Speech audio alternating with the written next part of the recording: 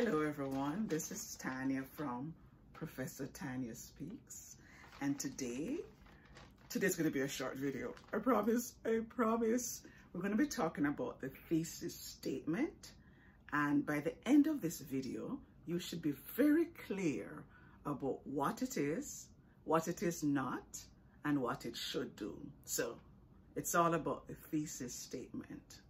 Now let me first start by saying that thesis statement that is so coveted in the academic world, it's really just a statement or a sentence that tells the reader or the listening audience your overall general idea for the speech or for the paper that you're writing. It's the sentence that summarizes your purpose, really. Whatever your purpose is, that thesis statement is going to be a summary of your purpose. Now, before I tell you what it is, I want you to think about this example. Suppose you were listening to me one day give a speech, or you were reading this. Suppose you read or listened to this. When I was 8 years old, I went to Disneyland for the first time. Not only did I go to Disneyland for the first time, but I went on a plane for the first time. I ate food I'd never eaten before. I went with my friend and her family, and we're still friends after 45 years. You know my age now, okay? Don't make a big deal of it. We went, and when we went to Disney, we went on the Space Mountain ride, and I was wondering as we were on the ride, I kept wondering why there were so many signs that said things like, if you have heart failure, do not go on this ride. If you have a weak heart, do not take this ride. We didn't know what it meant. We went on the ride and we all came off crying because we were so nervous. That was one of the many days. But we did so many things. We went to Busch Garden. We went on the Lion Safari tour. My mother and my friend's mother once went off one day and said they'd be back in 2 hours. They came back in 6 hours with all the shopping bags in the world. Oh, that was just such a memorable trip. Now you notice at the end of all of that, I said, oh, that was such a memorable trip. Now, when you're listening, when I told you to listen to me and you started listening, you probably were wondering what I was going to be talking about. You heard about Disney, you heard about first time on the plane, you heard about Space Mountain ride, you heard about Busch Garden, but you didn't quite know where I was going. Now, if I had said, I will always remember the summer of 1975 because it was the most memorable time of my life. Now, if I had said that at the beginning, you would have said, okay. And as I told you the different things, you'd be thinking, oh, that's what made it memorable. Oh, that was in 1975. Oh, that's why it was so memorable. Why? Because I had given you the thesis statement. And that's what your thesis statement does. It helps the listener and the reader to know where you are going. Because if they don't know, then they're a little bit confused or unclear because they don't know what they're listening for. So I hope this emphasized why you need to have a thesis statement. Now, let me tell you some things that you need to keep in mind when you're writing your thesis statement. One, it needs to be clear. I think it goes without saying, but I think it's still worth saying. It has to be clear. You read the sentence, and if when you read it you're confused, we're going to be confused also. And sometimes I read statements and I'm confused. So it has to be clear. And you'll know it's clear when the subject is clear and how you feel about the subject is there and it's clear and it's clearly stated. So one, it has to be clear. The next thing is it is not a fact. A thesis statement is not a fact. For example, my boyfriend has 3 cats and 4 dogs. That's a fact.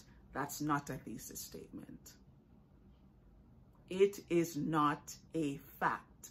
It has to be an opinion, your opinion. So you could say, my boyfriend's cats and dogs are a health hazard. That is your opinion, and that's a thesis statement. So if you say, my boyfriend has 4 cats, 3 dogs, and I believe they are a health hazard, that's your thesis statement. Why? Because you've given us your opinion. So that made it a thesis statement. So your thesis statement is not a fact. That's number 2. And number 3, it is your opinion. The next thing is your thesis statement is not a question. For example, when you watch this video and I spoke about my friend, if I had the friend whose relationship I almost lost, now suppose I had said, why is it that friendship is so hard to sustain? That's a question. That would not be a thesis statement. But if I said, friendships are hard to sustain because of our lack of communication skills, our lack of communication, of conflict resolution skills, and our lack of peace-making skills. Now that is not a question, but it's the answer to the question, isn't it? So it's not a question, it's the answer to the question. So that's another thing. Make sure it answers a question. Oh, and another thing is, as much as you can, make it parallel. No, that's not a requirement, but that is one of the things that we ask for.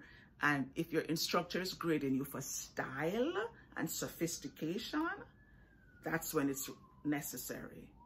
Make it parallel. So if I had said,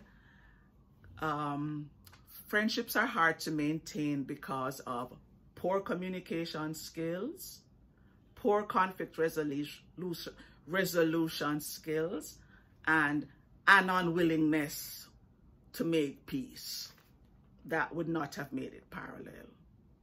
So find a way to make your sentence parallel. And once it's parallel, that's a good thing. So I think I told you everything. It's a clear sentence. It has to be clear. It has to not be a fact, but it has to be an opinion that you can develop in your paragraph or in your speech. It should not be a question, but it should be the answer to a question. And if you can, you should make it parallel and make sure that it has what we call a controlling idea, which is your opinion. But think of it as the controlling idea, because it controls what you talk about in the essay or in the speech. Now, if you have all of those things, you should have a clear thesis statement. But if at the end of it, the reader or the listener cannot tell what the subject is and how you feel about the subject, as in your opinion or the controlling idea, then you need to go back to the drawing board, change it until it meets the requirements, and make sure it's clear. Take out anything that's not necessary, and make sure it is a clear sentence. This is one of the times that I suggest that you make it a simple sentence, not a compound or a complex sentence, because sometimes the meaning gets lost with complex sentences, especially if your punctuation isn't accurate.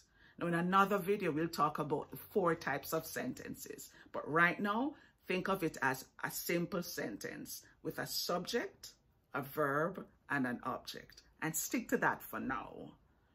For the other sentences in your paragraph or in your speech or in your essay, you can use complex sentences, but try to make this simple so that the meaning is not lost. So I hope this helped you today, and I hope that now you can write a better thesis statement. So until I see you in the next video, practice writing those thesis statements, and I'll talk to you soon.